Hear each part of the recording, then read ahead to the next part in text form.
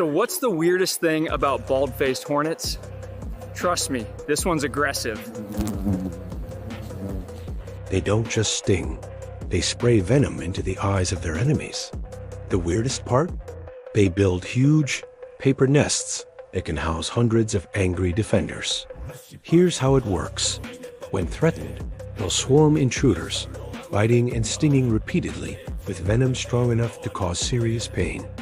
And the best part? Their white and black pattern makes them easy to spot if you dare get close. It sounds unbelievable, but it's real. Their venom even attracts more hornets to join the attack. They defend their territory like an insect army with orders to attack on sight. They're basically flying warning signs with stingers. Even loud noises or vibrations near the nest can trigger a mass attack. Their nests can be as big as basketballs and hang high in trees or on buildings. When they go to war, it's swift, organized, and relentless.